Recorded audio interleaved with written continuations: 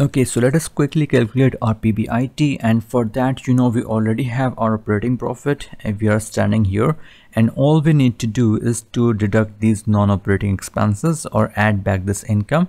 So I will use the plus sign, in which case, if that is an income, that will automatically be added. If that is an expenses, that will automatically be deducted.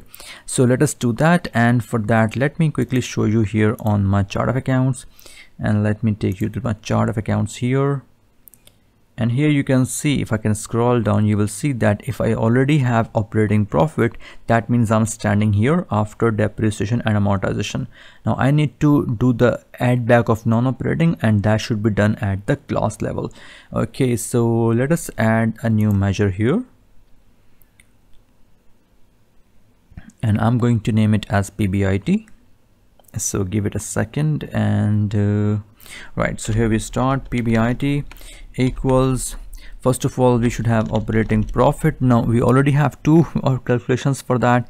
You can use any one of them, so I will stick with the first one for now, and then we are going to do the plus, because I already have discussed that if there are expenses, that will automatically be, because they are already in negative, that will automatically be deducted. Now let us apply the calculate function, and I will say please pick up the total value for the period and then apply the filter on class level of chart of accounts, and that is going to be, now please make sure we pick up the value correctly, that is non-dash operating. Okay, so in the inverted commas non-dash operating, and close the inverted commas and close the brackets, and this is good to go.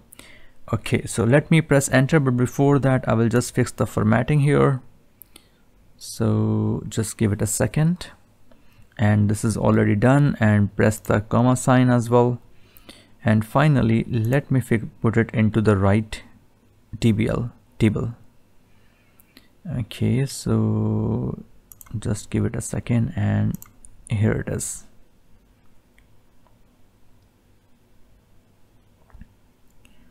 Perfect, that is all done. So I should move back to my dashboard now, and let me copy this PBIT visual from here, Control C and Control V and Control V again, and this time I'm going to pick up the second one, and I will remove the filters from that one.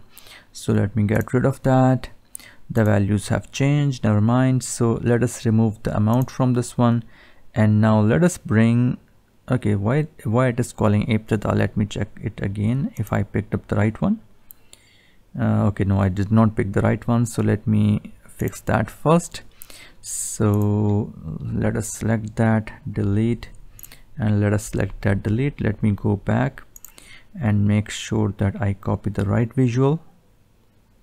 Okay, so Control C to copy and Control V to paste and Control V to paste. Right, so we are done now. So let us pick the second visual, and from that second visual let us first remove the filters, and once filters have been removed, the values have changed, never mind. So let us remove this amount from here, and now let me bring in the PBIT, that should be here. Okay, so once we bring in the PBIT, okay, so now you can compare that, and your values are absolutely all right. So we have calculated all of these values, and the only function that we have used here is calculate function. I told you that this function is going to be the 90% of the time you will be using the calculate function. This is so powerful that it will be working out everywhere. Okay, so we have done this basic calculation, and now what I'm going to do next is that I'm going to bring in some visuals. I'm going to create some visuals that will be based on these text parameters, and with that we will be able to do much better much better presentations and visualizations.